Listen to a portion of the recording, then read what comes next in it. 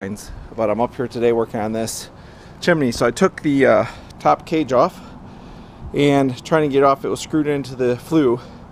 Yeah, it was easy. I just took the flue out. It really wasn't secured. This up here is all crumbling apart. But for now, I'm just going to put some insulation down in here, put a foam insulation top on here that's 12 by 12, and then I'm going to just grab one of those tiles for the patio, which are 18 by 18, and put that on top of here. This whole thing is coming out too. I don't know if I should just take it out, but I'm going to put a seal of caulk all the way around this. I'm afraid if I take this out that the rest of this will kind of crumble and fall off. You can see it's all cracked. Even more so are these top caps here. I mean, you can see the gap.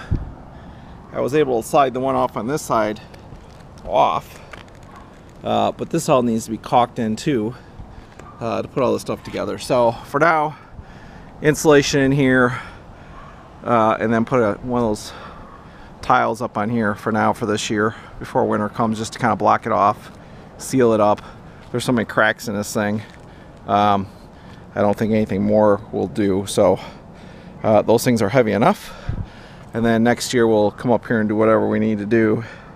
I wasn't interested in taking this whole thing off, but given the state of this, we might have to.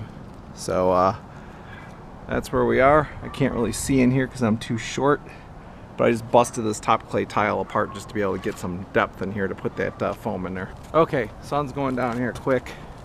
I just put one of these patio bricks up here for now, and used solar steel to kind of caulk it in. Like I said, it ain't pretty, but at least it's done. I can't reach too much to the other side. I put a bunch underneath, but that's where we're at. So hopefully this will hold until next year, then we'll figure out what we need to do up here. But it's getting dark quick, so I'm getting down off of here.